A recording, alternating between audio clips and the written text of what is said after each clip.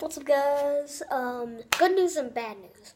So, the good news is that I got a brand new banger out for you guys today, and the other bad news is that, sadly, I can't get my Maverick merch this year, but it will be out next year. But, guys, Sticky Boy, 99 here, and today we're back with video. Dab, dab, dabby, dabby boy. Dab, dab, dabby, dabby boy. Woohoo! Okay, so I changed that up a little bit, but it's still my intro. But, guys, welcome back to my channel. If you were wondering what the hell that is, I don't go like that. I spilled some water on me this morning.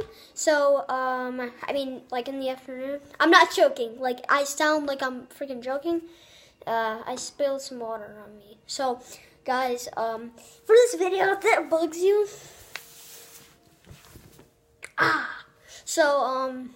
Well, it's like water on my back. But guys, today I'm going to be telling you 2 tips when you take a shower. Not a bath, because that wouldn't work. But, I mean, I guess it could, but shower tips. So I'm going to tell you 2 shower tips. So let's get right into this video.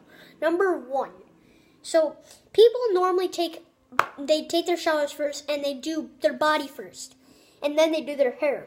Now, I say nay, because let's say if you clean your body, right, and you put on body soap, and then your body's nice and clean, all right?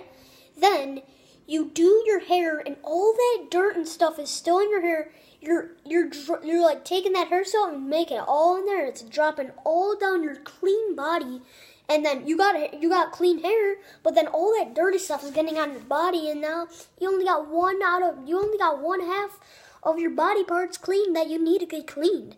So that's why, like, all that dirt goes on your body, and then you only got your hair cleaned. So do your hair first, because then you'll clean your hair, dirty stuff on your body, and then you clean your body, because there's dirty stuff on that from your hair. Then you got 2 out of the 2 stuff clean that you need to freaking do. But yeah, do your hair first and then your body.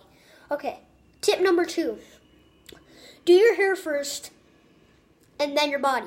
Now, it's not the same one I did last time, but the reason why you should do your hair first, then your body, is because, like, let's say if you did your hair first and then your body, your hair's more dry, and, like, when you get out of the shower, you don't have to put that much strength in your arms to make your hair all dry.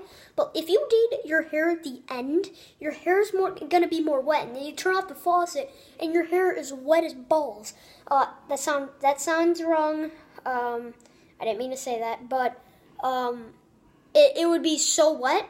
I'm sorry for saying that, guys. This is a kid-friendly channel, but yes, I didn't mean to say that.